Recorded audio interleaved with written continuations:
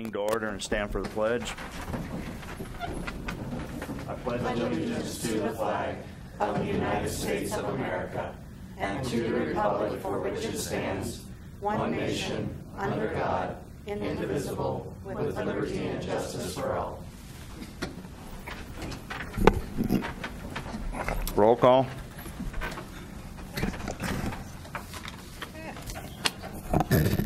Honorable Mayor Ron Shaver. Here. Councilmember Dan Marlar. Here. Christine Casto. Here. Allison Howe. Here. Clint Anderson. Here. Lisa Northrup. Here. Kevin Lindell. Present. First agenda on the first item on the agenda is the presentation and possible action on an application for the historic landmark designation for the property at 206 and 208 Main Street. Mr. Miller. Good evening, Mayor and Council. Included in your packet is the application for the American Boarding House, which is 206 to 208 main address. As we've done these in the past, kind of highlight a couple of the key historical details that are tied to this designation. It was built in the late 1880s. This building is one of Fort Morgan's oldest standing structures, a two-story brick block styled, which characterized the town's early brick buildings. True to form, consisted largely of corbelled brick for the building cornice and window enframements, and the first floor storefront was sheltered under a canopy which extended over the sidewalk. Building housed a number of businesses, among them Western Union Telegraph Office, a furniture store, the American Cafe with the American Boarding House upstairs, Wes and Arnie's Recreation Parlor, Ray's Radio Service, Morgan County Radio and TV Repair, Fred's Barber Shop, Boutique of Health, the Wedding Nook, Fort Morgan Electric, and Commercial Printers. Be honest with you, I can't remember when we took this to historic preservation, but it was the last meeting we held, and felt it was time to bring it to you. But the Historic Preservation Board had no issues with the designation and recommended council approval on such a designation as well. I noticed that this description you read is for present in each one of these that we're doing today. Yeah. Yeah. I got a little confused, like, did they all house Wes and Arnie's and Ray's Radio Service? Probably not. It's probably how it came over from Brenda. I'll check my notes here, but... So do you know, are the windows still underneath of the, whatever that... With a lot of these we've done, there's questions of what's under the tin or what's under, the repairs that have been done, and in some ways we won't know until it's taken down. Lynn's been in a lot of these buildings. She's been in the upstairs that are still very functional in some ways, and as they sat, in yesteryears. The ability to really truly bring these things back to life, if you will, it costs a lot of money. And so to make them, accessible and truly safe to get into, there's some money to be spent to see what these things have behind the tin.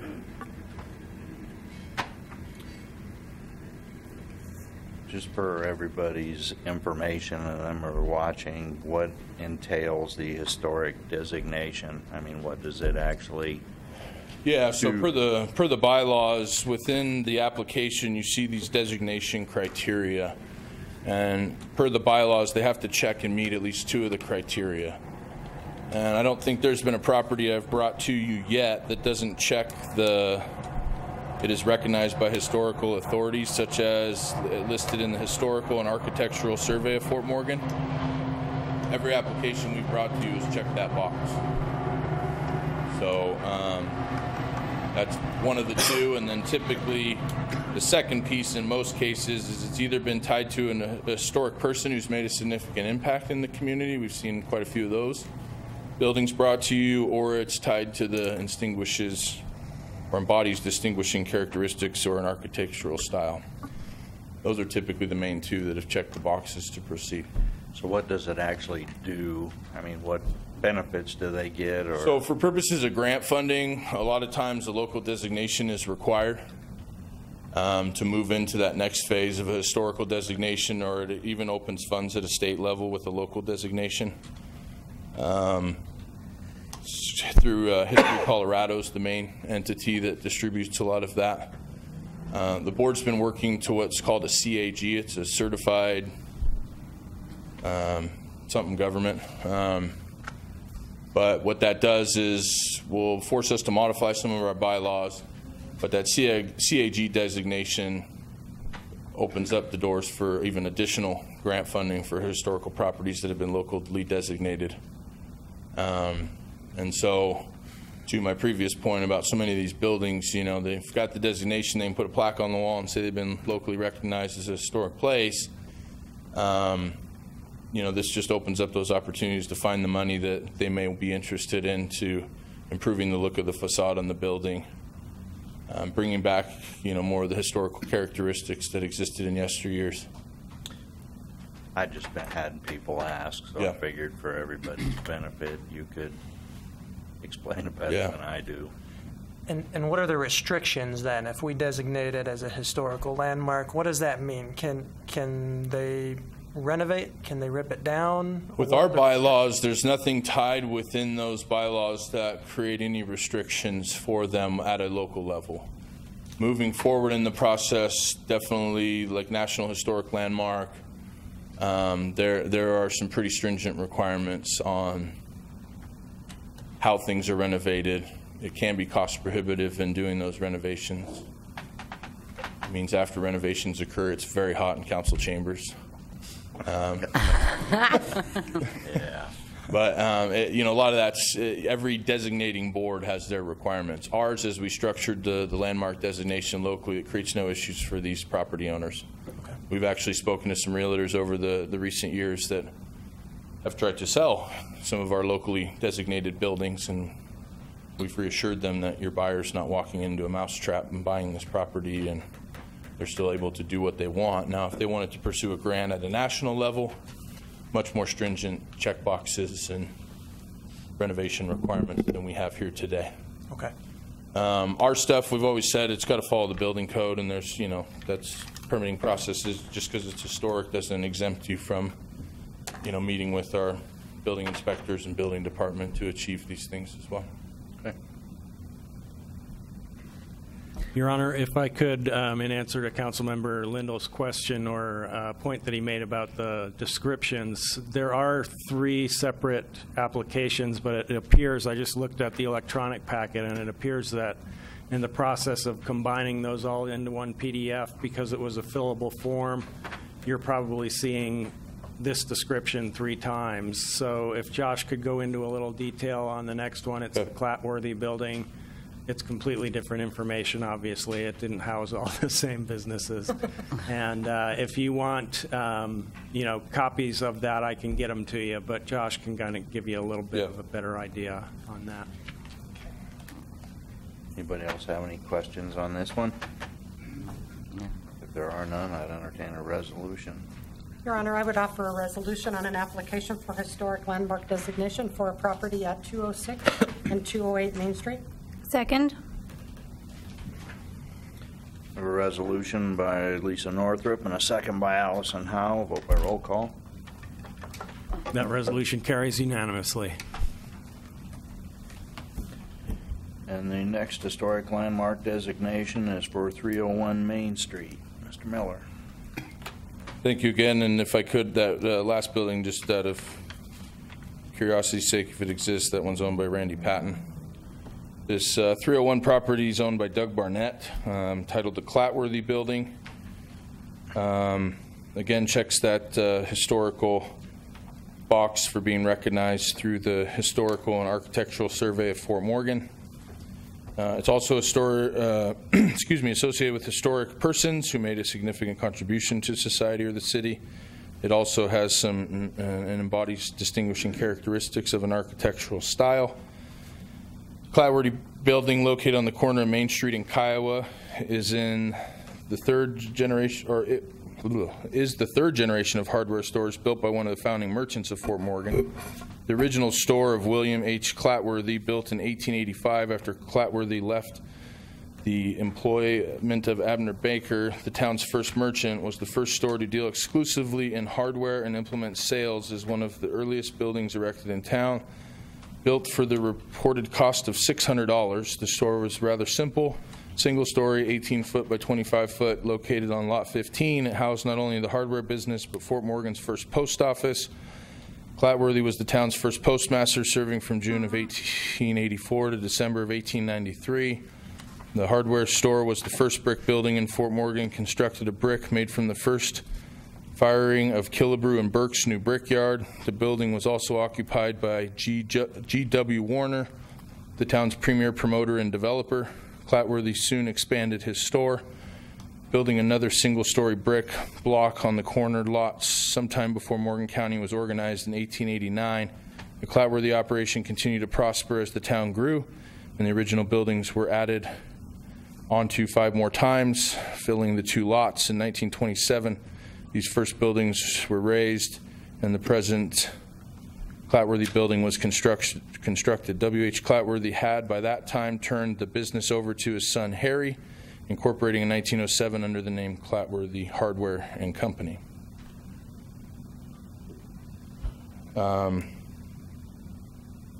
Clatworthy building represents a later stylistic development in Fort Morgan's business district, reflecting the Chicago-based commercial style on a modest scale. So that's what I have on that one. And also, as previous, the Historic Preservation Board approved the designation of this property at a local level as well.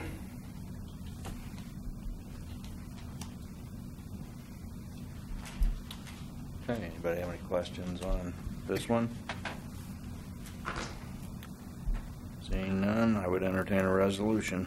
Your Honor, I would offer a resolution on an application for historic landmark designation for a property located at 301 Main Street. Second. I have a resolution by Lisa Northrup and a second by Christine Casteau. Vote by roll call. That resolution carries unanimously. And the final one is historic landmark designation for 305 and 307 Main Street. 305 to 307 Main is referred to as the Otis Building in the application. Applicant's name or owner's name is Joanne Roan Cook. Checks the Historical and Architectural Survey of Fort Morgan. On the application, additionally, embodies distinguishing characteristics of an architectural style, or is the work of an architect or master builder who is nationally, statewide, or locally recognized as an expert. Built by William Otis, the Otis Building is a late Victorian functional style which prevailed in Fort Morgan during the first 3 decades of the town's growth. The style represents the second generation of the building in town. The first, extremely abbreviated, was represented by the small frame buildings which were erected soon after the town was founded, and was by far the most common stylistic expression after the first building code was enacted in 1889. The Otis Building has housed a variety of businesses, including Crouch's Dry Goods Store from 1904 to 1907, then undertaking Parlor of Joseph Yen about 1910. Later, the Ryland Groves Clothing Company, Schlater Tomlinson Clothing, Loom and Leather, the Style Shop, and Marion's Fashions. The building has undergone several changes at the hands of its long list of tenants. The half-timbering and addition of the canopy in 1975 has obscured the original appearance of the building. And this is Health Center Kitchen Works area, part of town. Well, now Business Mart across the street, modern day reference. And the Historic Preservation Board recommended this local designation as well. Okay. Any questions or clarification? Seeing none, I'd entertain a resolution.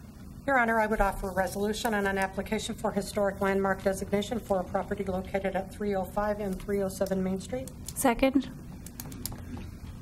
I have a resolution by Lisa Northrup and a second by Allison Howell. Vote by roll call.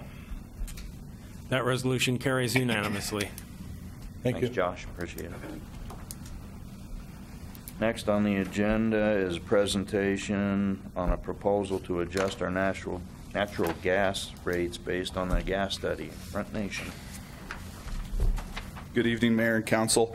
You should in your table file have a public notice concerning the gas rates. We wanted just to let you guys know about this because of the public notice period and the time at which we want to impose the change to the gas rates. We're kind of having to notify the customers ahead of the presentation by our gas consultant. So what you have tonight is what will be going out to the customers in their next utility bill at the end of the month. And one of these that shouldn't have a lot of controversy to it, we're doing a slight increase to the delivery charge, which is what requires the public notice and the public hearing. And then we're doing a rather dramatic decrease to the gas supply charge. So everybody's, in a nutshell, everybody's gas bills will be going down fairly significantly. We wanted to put that into place the 1st of December, so we kind of had to expedite some of this. So gas consultant will be back in two meetings to do his presentation, walk you through the full study, how he got to his conclusions, and then we'll have a public hearing on December 5th at that council meeting. So, but any questions, Mike McFadden will be back in a couple of weeks to explain how these numbers were derived. Okay. Okay? Just FYI on this one. Just FYI for you guys. Okay, awesome. 'Cause Thank you. I'm sure it'll, make the newspapers. Okay, thank you.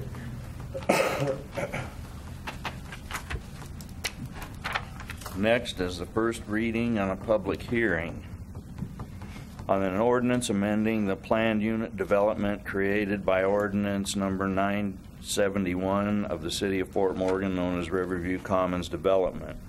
This is a public hearing. Please keep public comment to the issues before City Council, and each speaker is asked to limit comments to 3 minutes unless the speaker represents a group of citizens, in which event additional time may be allowed.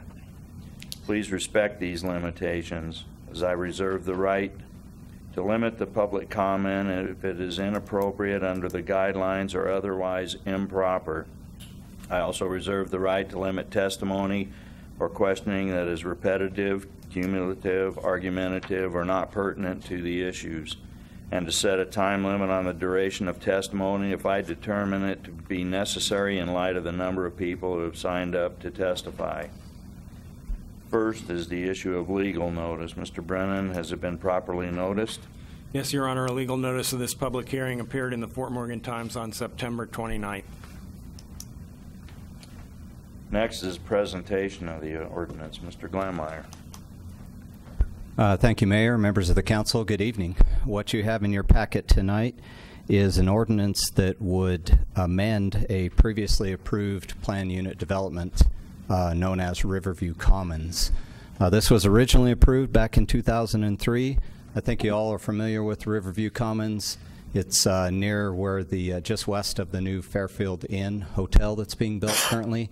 Actually, the Fairfield sits inside this PUD on the commercial lots. You'll see language in the PUD about commercial development, and that's really restricted to these lots to the east, where Fairfield and those other empty lots are. What we're talking about tonight are all of the undeveloped lots to the west of the Fairfield Inn. So this subdivision in PUD has recently been purchased by new developers and owners. They are here tonight. I'm sure they'll have comments during public comment period. And they are proposing to install units that currently are not allowed with the language in the PUD as it was originally approved and is written. So what we're doing tonight primarily is changing the language to allow for manufactured type homes rather than what we refer to as stick-built homes or homes built on site. I included in the packet a map showing sort of where they would lay those homes out, and then a pamphlet showing what those homes look like. I think we're excited to see that these homes are very similar in character and scope to what's currently built there already. So I think this fits with the original intent of the PUD. Additionally, there were some other changes in the language that needed to be modified, particularly when it comes to sprinkler systems For homes, it's really about impossible to get, without a large cost, to get sprinkler systems inside manufactured homes. So they did ask if they could remove that provision. That's fine. I mean, it's not uncommon for us to have single-family homes built without sprinkler systems. I think it's only fair that we honor that in this subdivision and PUD as well. There were some small changes to the language as well. Removed the park, took out the dual water system. We do have some minimum lot sizes. There's one lot that is much smaller than the rest, and so we've got some language to take care of that. We cleaned up some of the just old code references and language that's in there. And then finally, I think one of the other bigger changes we have is that the applicant and owners would like the ability to have some larger homes on the lots and some larger garages that would have a common wall and go over the setback that we currently have in the PUD. So we did remove, and Jason was great at crafting some language to allow us that every other block of lots would be able to have the ability to have a zero setback, common wall for the garage, so long as it meets the building code and the fire code. What do you mean zero setback when they have a common wall? Yep, so those buildings would be able to be built clear up to the property line on both sides, and then there'd be basically on either side of the garage they have the same wall. So that's a common wall. It'd be fire rated, so if there was a fire, it didn't spread to the unit to one side or the other. But they have a married wall that covers both sides of two different garages on two different lots. Okay. But the garage comes right up to the property line. Typically, we require a 5-foot side setback or such, and so you'll see the setback language in the PUD, but every other block of lots will be allowed to have a zero setback so that they can build right up to that property line. So essentially, it almost looked like a duplex with the garages in the middle, as far as looking like pretty much like one building. Okay, That is now correct. I understand it. Yep. So we did take this to the Planning Commission for their consideration and recommendation. We did have one public comment at that meeting. That gentleman lives in the area, was concerned that the homes would have the same character and style as what's there, and was also very concerned that we weren't allowing mobile homes into the subdivision, and that is not what we're doing. Manufactured homes are not mobile homes. They're set on permanent foundations, they have crawl spaces, this type of thing, and so he seemed satisfied after we went through the public hearing. There were no other comments for or against, and Planning Commission did recommend this to you all for approval with these changes through the ordinance that Jason has written. I'd be happy to answer any other questions you might have on the matter. The 3 houses that are currently there, are they stick-built, or are they? They are, yep. And there are some lots, I failed to mention this, that are not owned by this developer that have been retained by the bank, as I understand it, 4 or 5 lots, I can't remember exactly how many. And then, of course, the 3 lots that are already there are also not owned by this developer. So there are a few lots that are separately owned.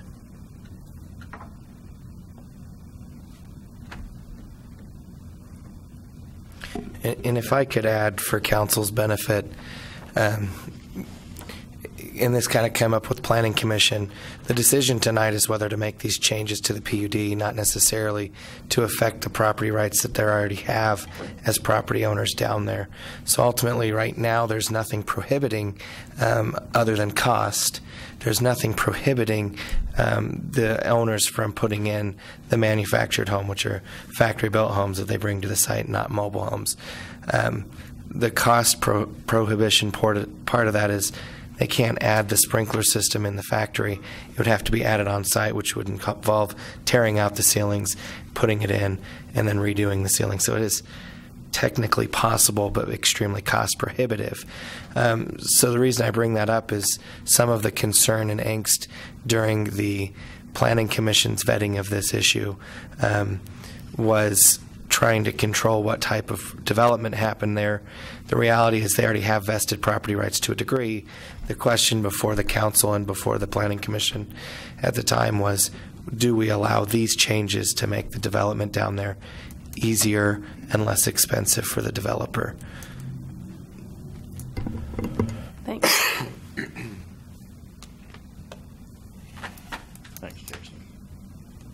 Anybody have any questions for Mr. Blymeyer? Okay, thank you very much. Thanks. Thanks, Steve. Next, we'll hear public comments. Is there anybody who wishes to speak to this issue from the public?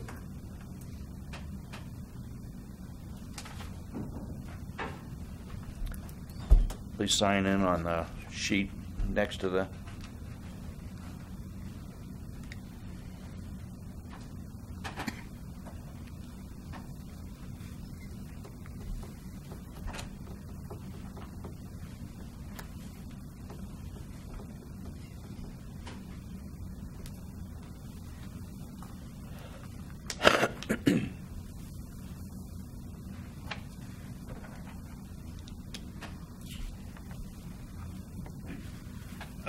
Steve Griffith, I'm president of the Upper Platte and Beaver Canal Company, which is just the south border of what you're talking about, the Seagull. We are actually the south side of Canal Street. It was stated that this started in '03, and that's how long that this has been going on.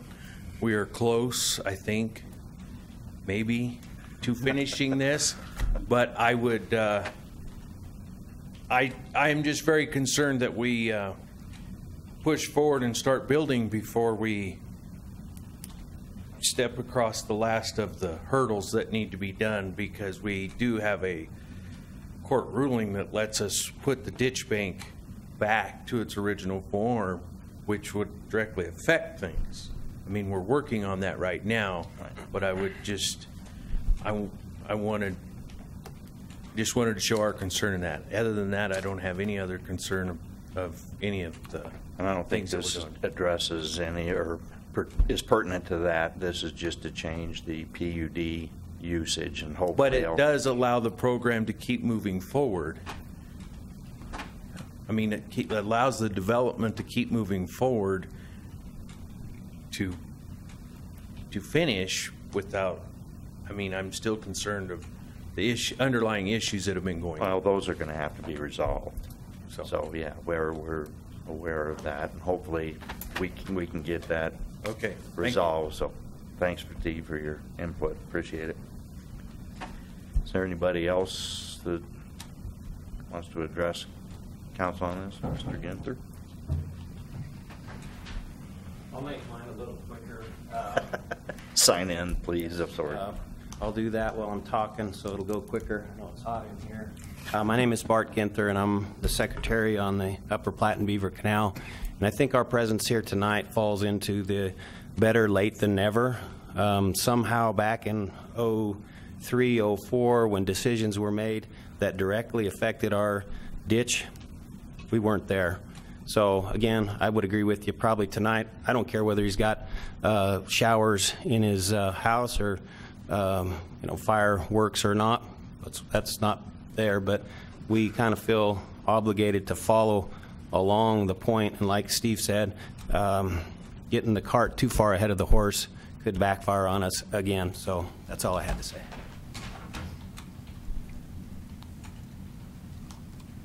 Well, we don't want backfires. This has gone on long enough, I think, so we're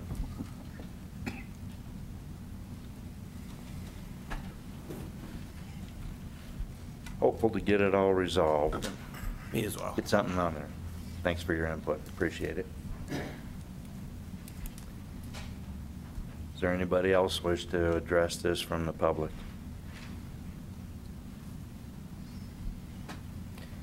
If there's no one else in the public that wishes to speak on this issue, I ask the city clerk, have you received any oral or written comments at your office? No, Your Honor.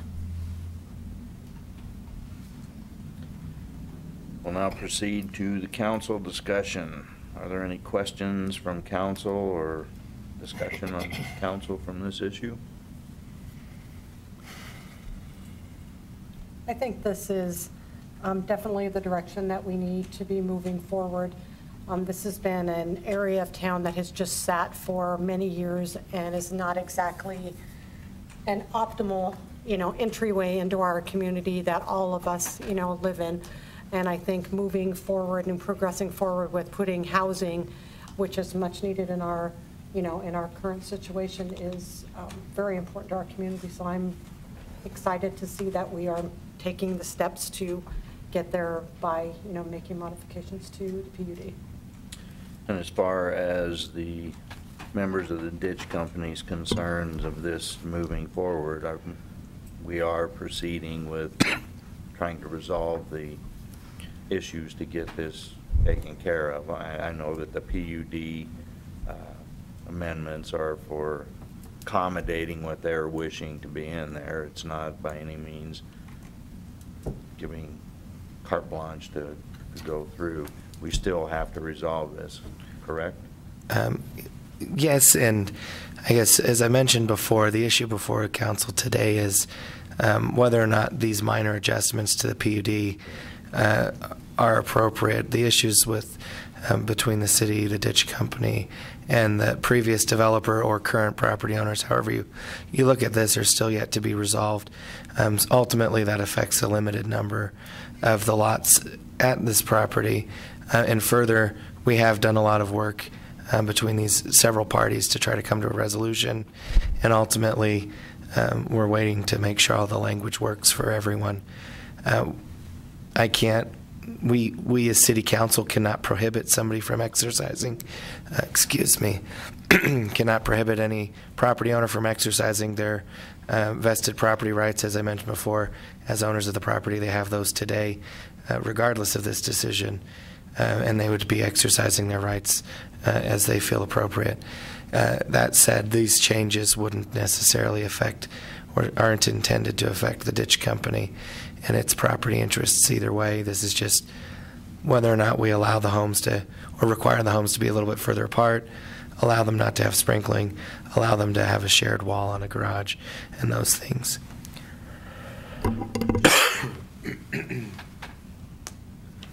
Okay.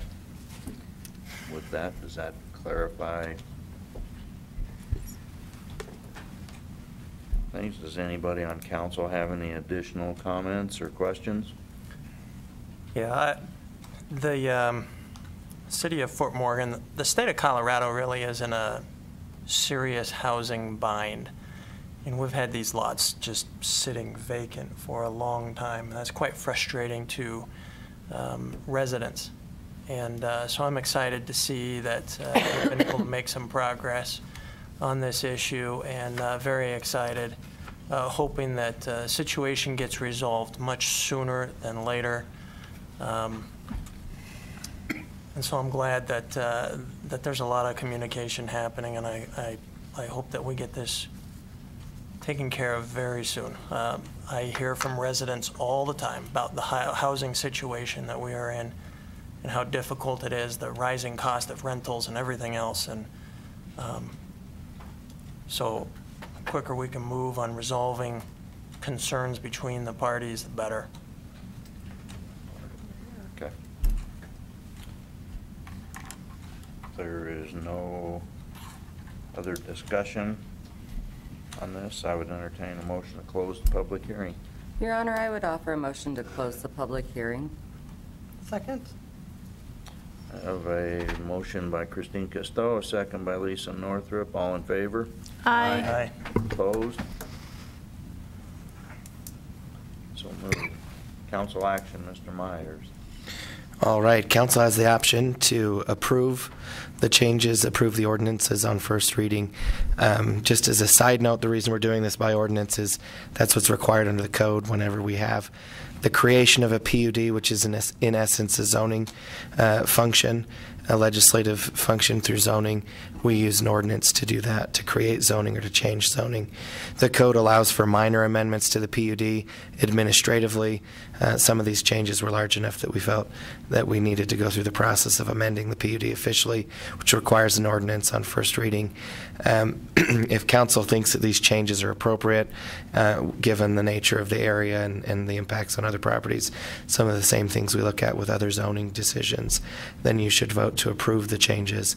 If you feel that this is not in harmony with what should happen on this property, you can vote to deny, or I guess vote not to have the ordinance on first reading. Try not to make talk anymore. Appreciate that. With that, I would entertain a resolution. Your Honor, I would offer a resolution approving first reading of an ordinance 1196, modifying the planned unit development for Riverview Commons. Second. I have a resolution by Christine Casteau and a second by Allison Howe. Vote by roll call. That resolution carries unanimously. Your Honor, I'd like to thank Jason and Steve for their hard work to get this put together. I know there's a lot of moving parts to this, and one of the things that we focus on is trying to be friendly for developers so that we can get more developers into our community, and I know that we've done everything we can to make this work for all parties concerned. We've, been given negotiation parameters to resolve the issue with the ditch company, and I believe we'll continue to move forward to try and make this work for everybody. But I wanted to thank Steve and Jason for their hard work on it. It was a smooth process. I thank you also. Next on the agenda is 2018 budget calendar. 2018 schedule of fees. Mr. Wells. Thank you, Your Honor. For your consideration tonight is a resolution which would adopt the fees that will be charged for various services in the city of Fort Morgan in 2018. This has been reviewed by staff and also presented to council at previous meetings. At this point, we would recommend that council adopt the proposed amendments to the schedule of fees for 2018. I would point out that from time to time we have to modify fees in the middle of the year, and the reason we have to do that is sometimes the state makes changes on fees that we're required to charge for state purposes, and with that there could be a possibility that we amend this down the road, but this is what we anticipate will be the fees for 2018.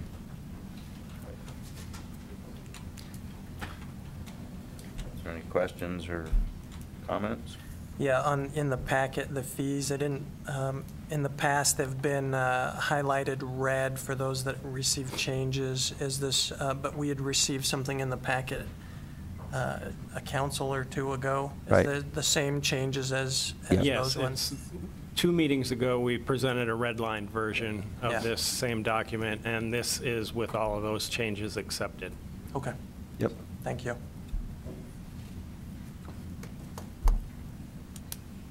I would entertain a resolution. Your Honor, I would offer a resolution to adopt the 2018 schedule of fees.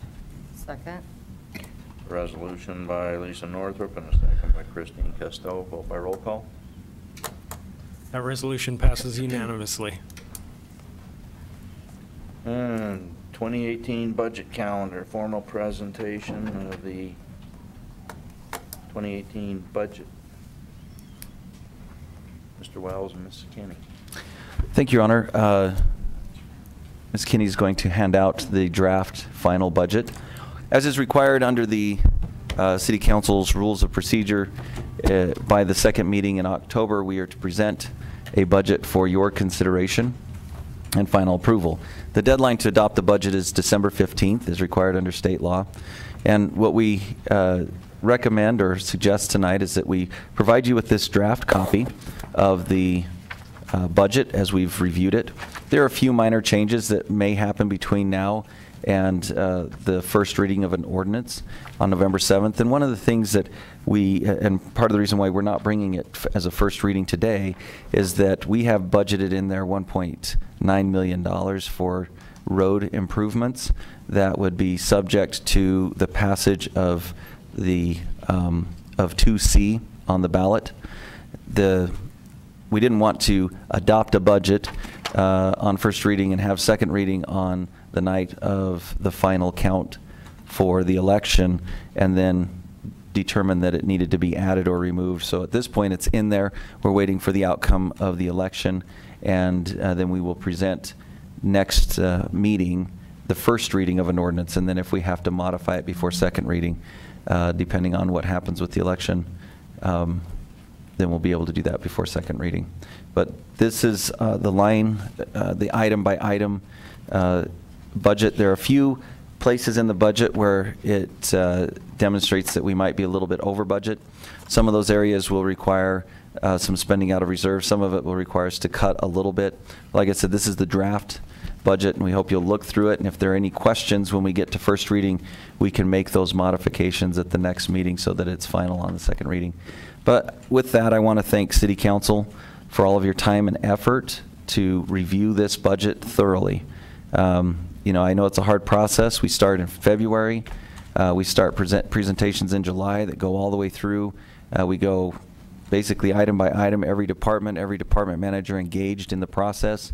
And I know that it takes up a lot of your time, but I know when we're all done, we've got a good product for the community, and we know that we're going the direction that council wants us to go and that the community wants us to go. So thank you for your time and efforts in working with staff to make this happen, and thanks to staff and all the managers that put in a lot of time to review this and make sure that the expenditures that are presented in the budget are what are necessary to operate in 2018. I'd like to thank all the staff for the time they put in also. They get us what we need, and spending as much time as we do developing it, sure it's a smoother process than trying to slam one together in the last month or two before deadline. So I think it speaks volumes to the way our community works towards developing and maintaining our fiscal responsibilities. So thank you. Teach the feds. Can I ask a clarifying question? Sure. So I think you mentioned that this budget has 1.9 million for the streets? I believe so. Yep. No, it does not. No, it does not. Oh, you can correct me anytime, Jeannie. I make mistakes all the time. So it does not have the 1.9. We're waiting to see in the election. Okay. So are we anticipate, because we've been contributing about 0.9 or $900,000 is what we have been contributing. And how much are we anticipating potentially for the streets? My understanding was that we were hoping to be able to get about total with our close to 1 million, that we would have 2.5 million. Well, yeah, that is a very good question for clarification. The language that's in the ballot says up to $2.4 million. And the reason why we went high on the estimate, we believe it's going to be about $1.9 million, but we went high on the estimate because if we come in over that first year's number, then we have to refund under Tabor. And not that a refund is bad, but trying to figure out how to refund the money becomes fairly complicated. Do we go out and do an audit of all of the sales for taxes within that year and give a percentage back to everybody that may have bought something in Fort Morgan? Do we give a rebate to people just in Fort Morgan? Do we do a holiday on sales tax in Fort Morgan? There's all kinds of different ways that you have to figure out how do we rebate it and how do we make it so that it's the right amount. And that becomes very cumbersome on, I guess, a staff level to make that happen. So we've overestimated for the ballot language. We anticipate that based upon historical revenues of 1% sales tax will be about $1.9 million. And if I could reframe the question as I understood it, is if we get the $1.9 million in sales tax revenue and then the $900,000 we currently spend put together, is that what the total expenditure would be? Yes, that is what it would be. So it'd be like $2.8 million if we get the full 1.9. Okay, so the budget, when we do the budget, if it passes, we would budget the 2.5 million or the 2.8 million? Yeah. Well, to make sure I understand everything, okay. There is $900,000 in this budget for roads. If the question 2C passes, it will be an additional between 1.8 and 1.9 million dollars more. So the budget then would be the 2.8 million is what the amended budget would Yes. be if it passes? Yes. Okay. Yes. Thank you. You're welcome. Sorry I didn't understand it right away. So there's no action necessary on this tonight. It's just a presentation as required under the rules of procedure and the city charter. With that, you have your copy to review, and if there are any questions, let me know before the next meeting so we can make those modifications if there are mistakes or other issues that need to be addressed. We also will have that opportunity on first reading to address any of the numbers and adjust that ordinance if necessary before first publication. Okay. Any other questions regarding this? We'll read it. Okay. Yeah. Consent agenda, Mr. Brennan. Thank you, Your Honor. Tonight's consent agenda includes item A, approval of the disbursements and payroll for September, and item B, approval of the minutes of the October 3rd, 2017 City Council regular meeting.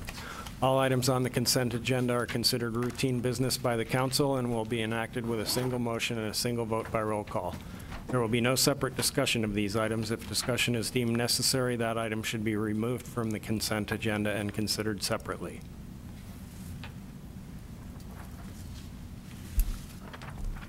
I would entertain a resolution accepting the consent agenda as presented. Your Honor, I would offer a resolution accepting the consent agenda as presented. Second. Is that you, Allison? Yes, second. Sorry, there's a question second. Here's a statement. Second. I have a resolution by Christine Costello and a second by Allison Howe. Vote by roll call. That resolution carries unanimously. Public comments for audience participation for stuff not on the agenda. No? Okay. Reports by officials and staff. Thank you, Your Honor. I have a few announcements and a few things to bring up. First one is I would like to take this opportunity to publicly thank Josh Miller for doing an outstanding job for the city of Fort Morgan the last 6 years. You can stand up if you want. We can still see you, but you can stand up if you want. First as our recreation superintendent and then as our economic development and community services director. Josh has accepted employment with a private firm, Clifton Larson Allen, got that one right, and will be leaving us on November 3rd.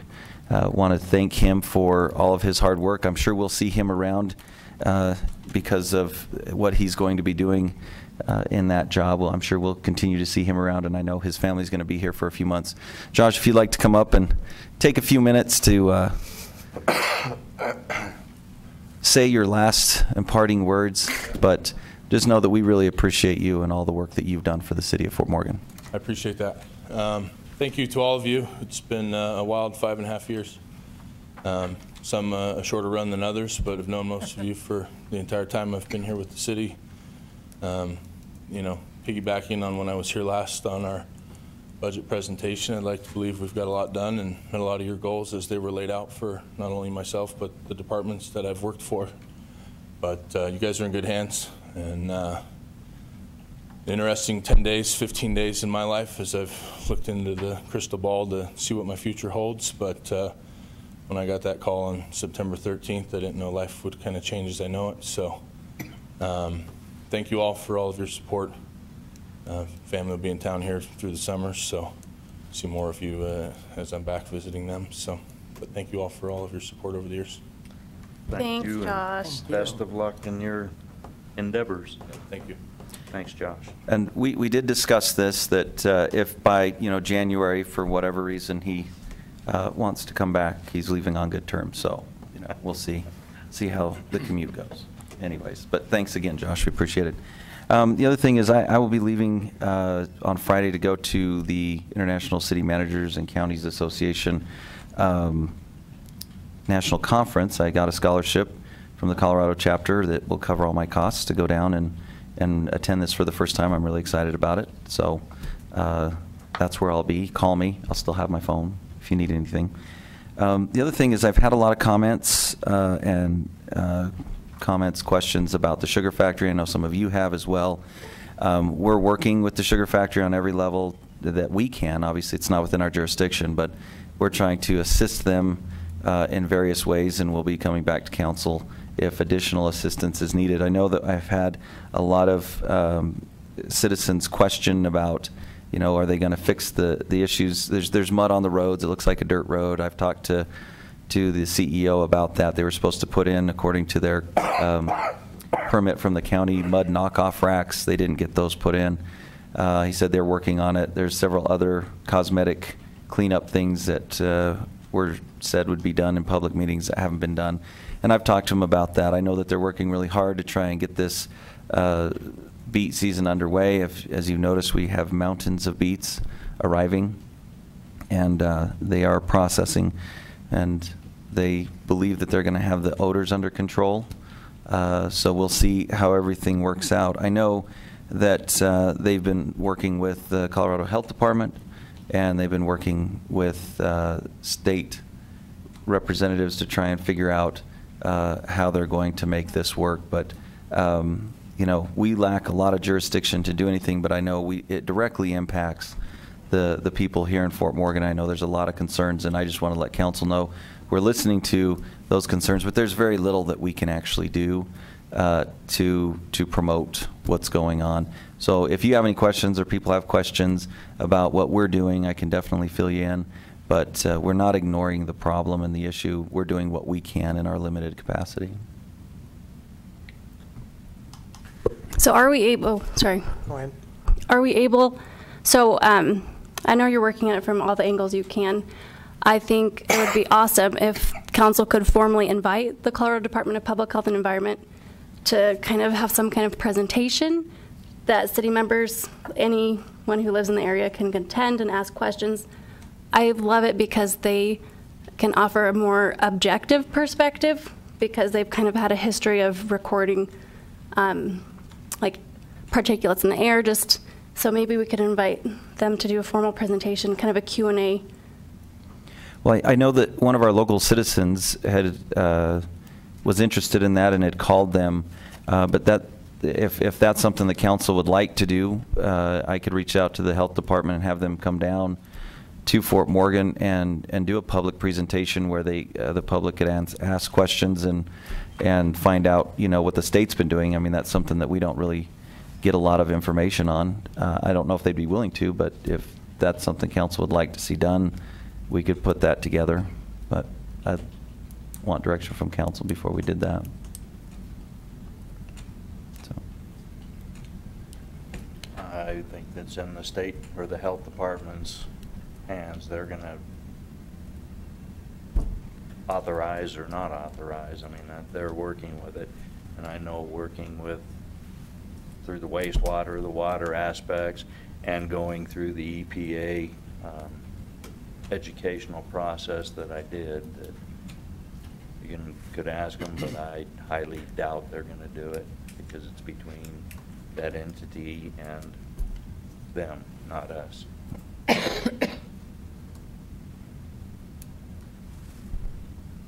So what I could do, if council's okay with this, is I could at least call them and see if they're willing to do it. If they're not, they're not. If they are, then I'd, you know, come back to council and see, or we can just leave it alone. It's up to.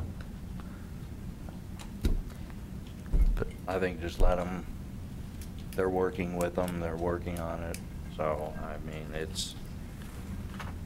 Where are we at as far as our discussion with them? You know, their water utilization after their remodel jumped up dramatically and everything. Where are we at as far as working that out with them? We have been in negotiations and discussions with them. We've basically given them the similar the same treatment that we have other corporations and businesses that have exceeded their water capacity, and they provided us with I haven't seen it yet, but they're going to provide us with a written plan. We met with them, I think it was last week or 2 weeks ago, and they're still putting together the written plan that we discussed on what they're going to do to either reduce their water over the next season, or we'll be working with them to buy additional water rights to make up for the difference.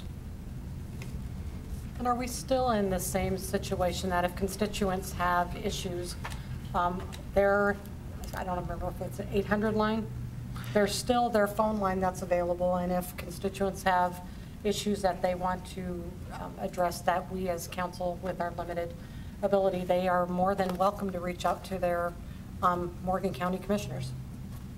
Yes. Yeah, the Morgan County commissioners do have jurisdiction over what's happening there, as well as the state. We do have that number, and we can put that out on our Facebook, the number that you can call, and we can put it on our website, the number that you can call if you have any concerns or questions as a citizen. And then, you know, obviously, if If they want to contact us, we can relay that information, but right now, the county's required them to set up a hotline number as part of their permit where they receive and document all calls, and those calls are then provided on a quarterly basis to the city and the county, but I haven't seen that log yet, so I know they're supposed to be doing it. So you're, oh. I was just going to ask if you could clarify what you were thinking as far as the health department coming out. I mean, what do you envision? Is this just a general public meeting, or are you talking about having them come here to council? Right. So just history. So when I've emailed the staff members who are at the Colorado Department of Public Health and Environment who are over the air quality for this plant, I haven't received responses.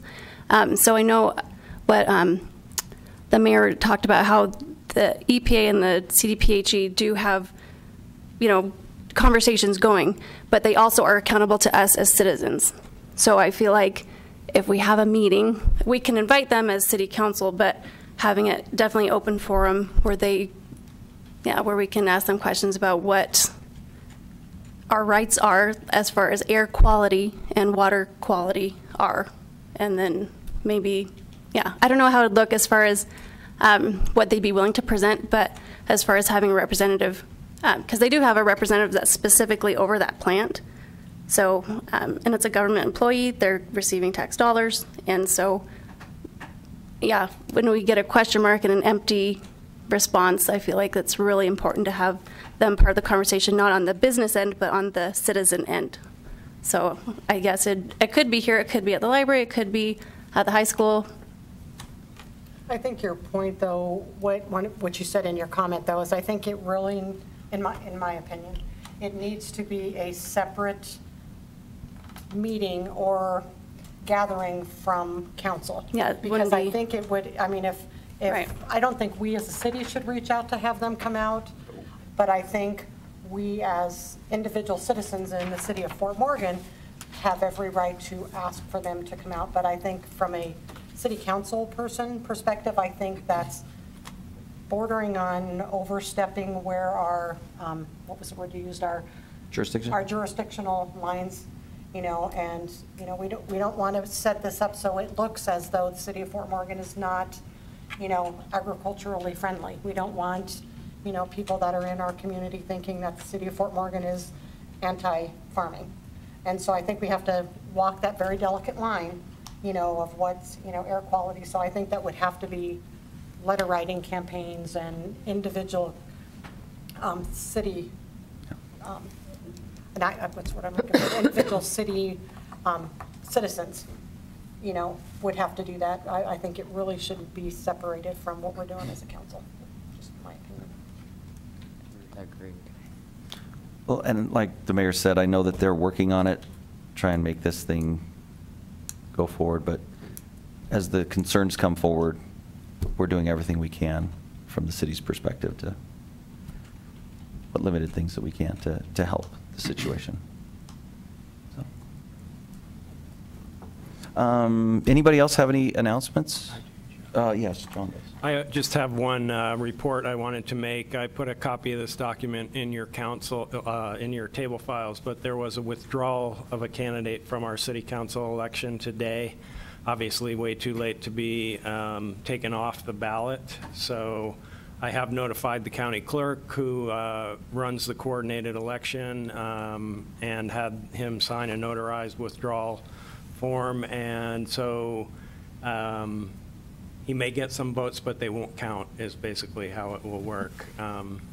So he has withdrawn from the race. It's John Steinbaugh in Ward 2.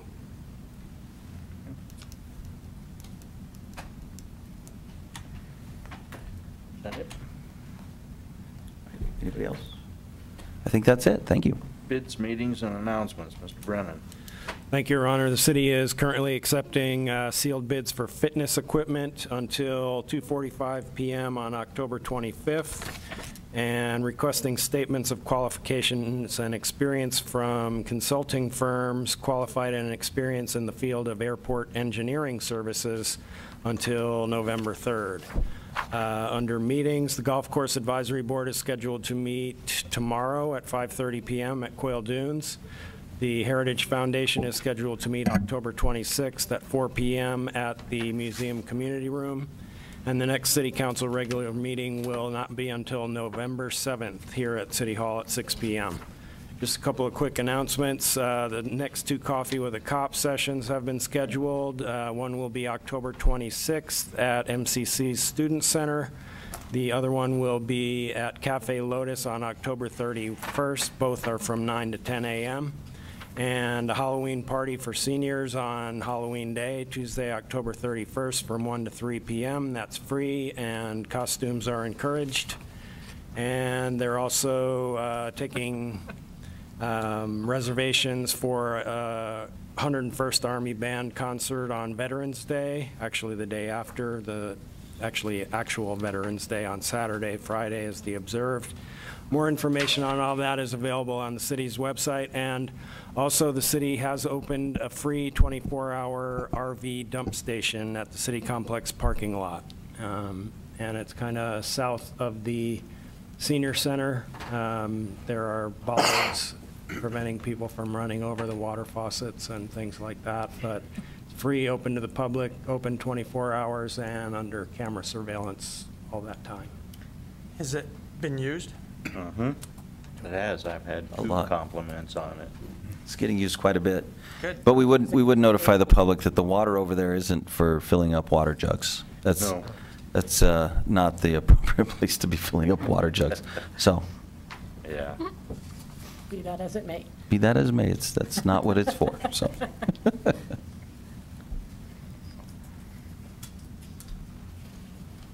Okay.